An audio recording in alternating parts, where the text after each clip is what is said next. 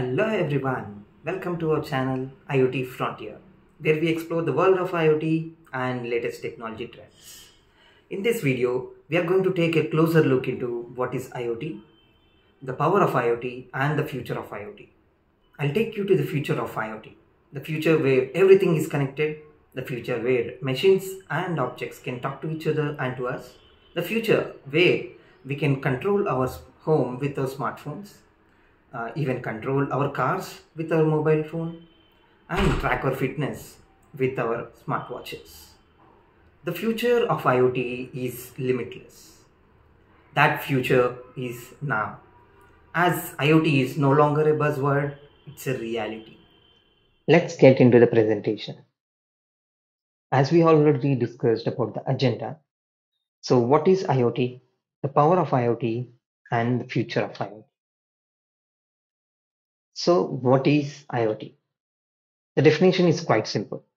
It's network of devices, machines, and everyday objects that are connected to the internet and can communicate with each other. So for example, in this diagram, we can see the central thing is called cloud, and remaining things are all connected to the cloud. So for example, if we take smart home, we have multiple smart devices. For example, smart AC, smart refrigerators, so smart ACs can communicate with the cloud and it can also listen to the commands such as change in temperature whenever a user turns it on or turns it off, sets the temperature, everything can be controlled and monitored as well. So that is why it is one of the example of IoT. So here we can see in depth what are the different examples. On the left hand side, we can see smart refrigerator, smart AC, and we also have a smart factory. So nowadays, the refrigerator can communicate and we can also monitor it, change the temperature of the fridge, etc. The same way with the AC as I discussed. And in the smart factory also, we have multiple examples in industrial sector where we can monitor the assets, do the predictive maintenance, and many more. So coming to the IoT characteristics. So these are the basic characteristics that every IoT device should have. So this is connectivity. The connectivity refers to it should be either wire or wireless. All the IoT devices should be able to communicate wired or wireless. So wired we can have Ethernet and many other. And for wireless we have Bluetooth, Zigbee, LoRaWAN, Wi-Fi, etc. For second point, intelligence and identity. So intelligence, every IoT devices should have capability of getting the data with the help of sensors, and we should be able to process it. So for the processing, intelligence is required. And to the second point about is identity. So whenever all the devices are connected to the cloud, there should be a unique identity for the sake of tracking purpose. So that is unique identity. Scalability. So nowadays we know that IoT is emerging a lot. We see a lot of IoT devices coming up. So IoT setup should be such that it should be able to handle all the traffic and it should be able to scale easily. And dynamic and self-adapting. So dynamic and self-adapting is like in the network where IoT devices are connected, it should be able to adapt to a different context as well as different scenario. Self-configuring. So whenever the device is turned on, it should automatically be having self configuration where it can connect to a network and start communicating. So there is no need of special configuration as an initial step. So that is a basic IoT characteristic. Let's get into the history of IoT. The history of IoT dates back to 70s.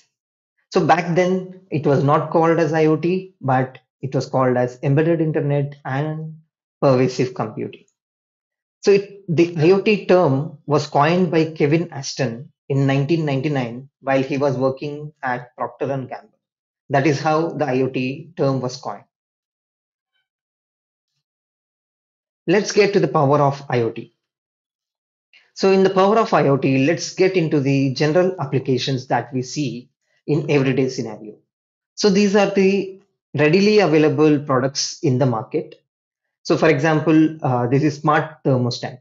So in US market, we have Google Nest that can be used to control our thermostat and change the temperature of it. And based on our user experience, user patterns, so it can automatically change the temperature of the home as well.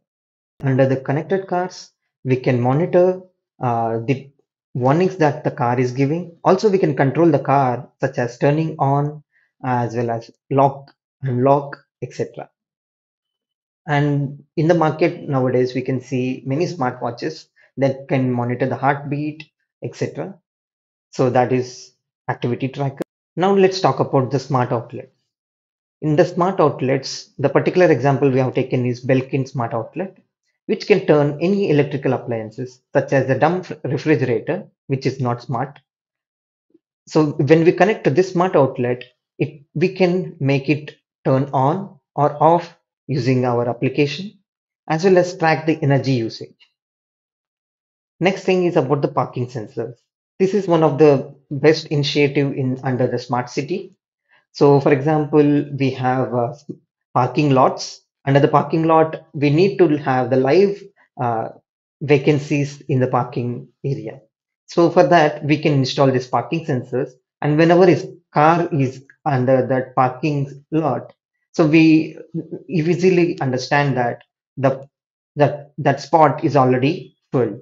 So, using that application, even the consumers or the officials can understand that the parking lot is filled here, so they can instead of wasting time, they can look into another place. That is how easy with the IoT it is.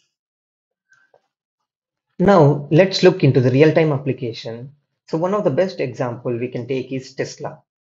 So there was back in 2014, there was one recall announcement made by Highways Authority in US, where they had asked General Motors and Tesla to recall their cars so that they had to do some repair because there was one problem where the cars could cause some fire.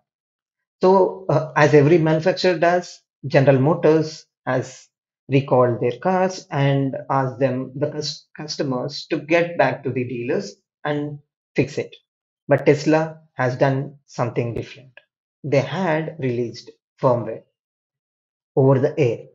So just now, just like we have over the air upgrades for our mobile phone for software upgrades, just like that, Tesla has done it in 2014 for the cars. So just because of that, the users doesn't have to go to the customers by spending their time, fuel, and etc. So because of this, even the dealers and consumers can save money and time. So this is the power of IoT, the best example that we can take. Now let's get to the future of IoT. How big IoT is. If we take 2025 outlook, we can consider the condition-based maintenance is going to be greater than $360 billion per year. So that is very huge. And in IoT, particularly in manufacturing sector, there is 65 to 95% in advanced economics, 50 to 70% in developing economics. And the revenues from real-time IoT activity monitoring will rise from 15 billion to 30 billion by 2025. So this is all in US dollar. And we can see here the worth of devices connected to the internet. So in 2003, it was $500 million worth. Later on in 2016, it is $25 billion worth. And in 2020, it was $50 billion worth. So it's exponentially increasing. And using IoT, the production efficiency can be increased from 10% to 25%. So that's very huge. And if you take predictive maintenance using IoT, there can be 50% reduction of equipment downtime. So that is also very vast. The future of IoT will bring more intelligent and connected devices, with advanced features like AI and ML. This will lead to the future, the creation of smart homes, smart cars, smart industries, and much more. We are on the cusp of technological revolution, and IoT is leading the way. In conclusion, IoT is more than just a technology. It's a revolution that will change the way we live, work, and play. So, are you ready to join the IoT revolution? Hit that subscribe button and turn on the notifications to stay updated on the new videos. Thank you for watching, and I'll see you in the next video.